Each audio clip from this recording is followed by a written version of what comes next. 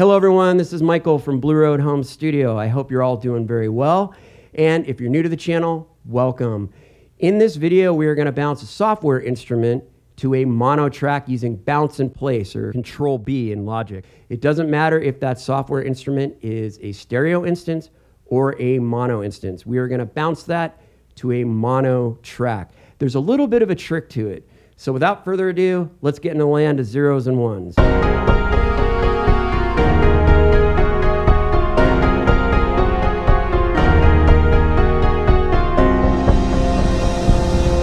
So to show you how to do this, I just loaded a software instrument here, and it's the Arturia Prophet V3, and I just loaded it with a classic bass patch. One thing to note is that this particular instrument is a stereo instance. There is actually no option to open a mono instance of the Prophet V3, and most of the presets are in stereo. However, I am using this bass preset, and it is actually in mono. It's a mono signal. Now, you'll know that this signal is actually mono because you can watch the meters down here when I play it. See how the left and the right are staying equal with each other? Obviously, that means it's a mono signal.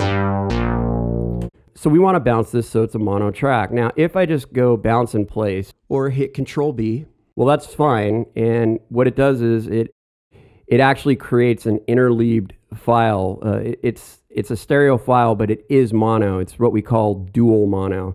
So the same information on the left is on the right. So this is a dual mono track.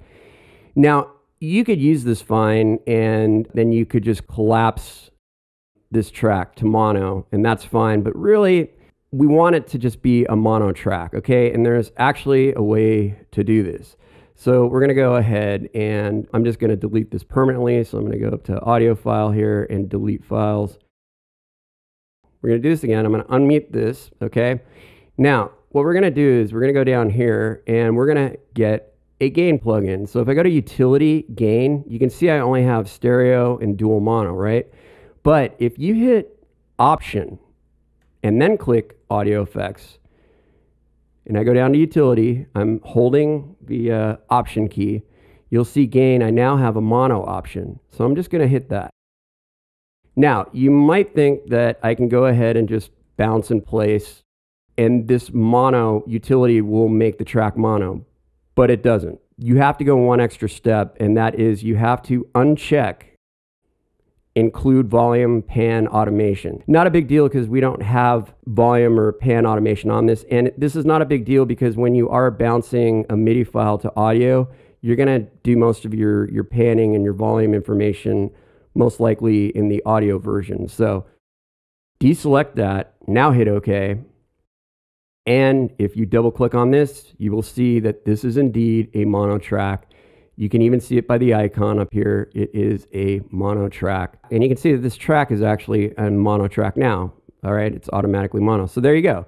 We have mono. Now, don't go away because I want to show you something else. Okay, so I'm going to go ahead and delete this and delete this. By the way, if you go up to edit and delete, it's just going to delete it from your session, but it's not going to delete the actual file off your hard drive. So if you want to delete it permanently, you go under audio file. All right, just a little, some people get that confused.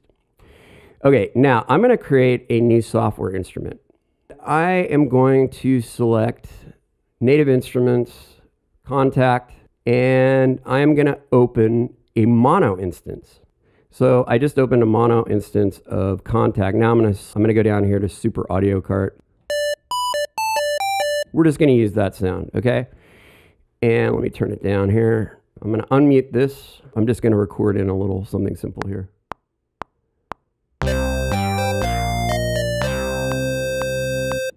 And I'll go ahead and I'll smart quantize it actually. Smart quantizing means that it has kind of a human feel. It's another tutorial for a different time.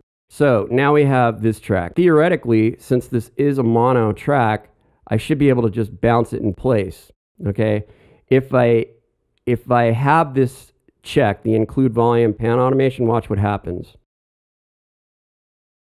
No, it it actually comes out as dual mono again, which we don't want, right? So I'm going to hit F, go into my audio preferences and delete this file because we don't want it. Delete.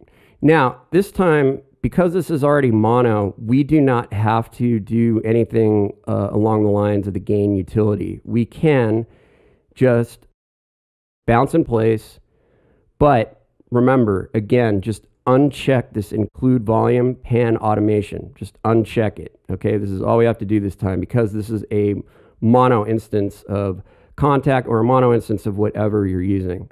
So I'm just gonna hit okay, and then boom, we have a pure mono track.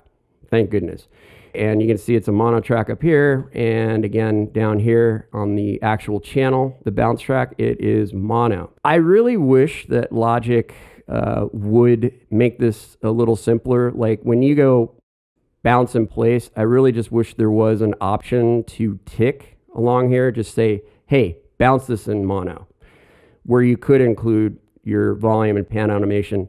It has been this way as long as I can remember, earlier versions, whatever. I don't know why they don't ever change that or update it. Maybe not enough people care about it, but if you're watching this video, you care about it. But now at least you know how to get around it. And this way, it's just a lot neater. You don't have to go and further convert a dual mono track to a mono track. So this is real nice. I hope you found this tip helpful. If you have any questions at all, go ahead and leave them in the comments below. I will get back to them as soon as I can. If you haven't already, please subscribe. Please give it a like. You can ring that bell for future notifications whenever I release a video. And as always, keep being creative and keep producing music.